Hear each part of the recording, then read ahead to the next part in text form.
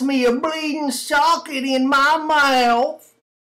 Bleeding after a dental extraction is a really common problem, especially for patients who can't coagulate well, such as alcoholics, patients with liver failure, patients on Coumadin, and so forth. The sickest ones always seem to be the patients who are least compliant with their dental follow-up and the most likely to leave AMA, even though a lot of these patients require blood transfusions. First, keep in mind that any dental procedure you do has to be done on a patient with an intact gag reflex.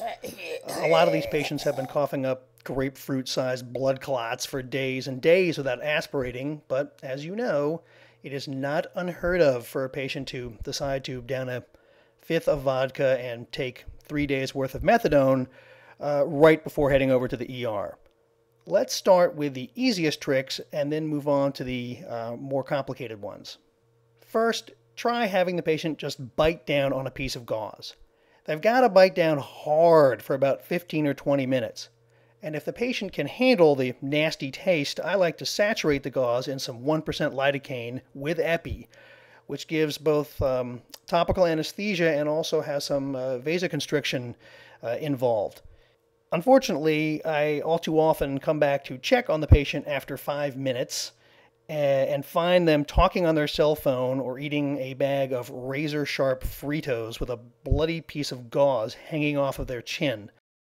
If the gauze trick doesn't work, you can try having the patient bite down on a tea bag. Get your minds out of the gutter. I mean a real tea bag. Again, for 15 or 20 minutes, you can add some lidocaine with epi too. The reason this works is the tannic acids of black tea have a procoagulant effect. Green tea and crunchy hippie herbal teas won't work, so you can save that bag of chamomile bean curd empowerment yoga collective blend for after work. If the patient is still bleeding, you can try to suture in a piece of gel foam using an absorbable suture like chromic. I can't really show you this here because my camera won't fit in my mouth. It's a little tricky technically, and the patient has to be very cooperative for it to work. Do not use a piece of gauze or other non-absorbable material, because if the patient aspirates it and it gets stuck in their lung, it's going to stay there until somebody else takes it out, probably the medical examiner.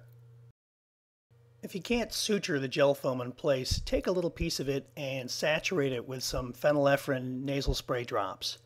Then drape it over a swab and trim off the excess, and place it into the socket and have the patient hold pressure. You get a lot more direct pressure with this method, and the phenylephrine will constrict the vessels.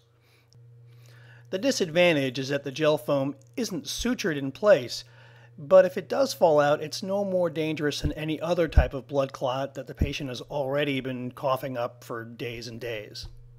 This last trick I've used only once on a patient who had multiple coagulopathies, who was very anemic after days of bleeding, who had cardiac disease, and who was incredibly non-compliant, adamantly refusing admission, refusing to wait for ENT consult, and had failed every other treatment so far. What I did with her is I gave her a dental block, then sucked out as much of the clot as I could with a mini suction, broke off the tip of a silver nitrate stick, and held it in the socket for about a minute. It worked when nothing else did.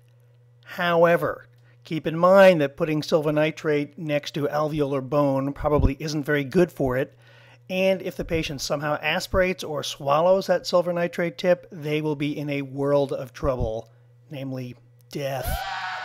Therefore, this approach should only be used when the patient is going to have a very bad outcome otherwise, and there is no other option available.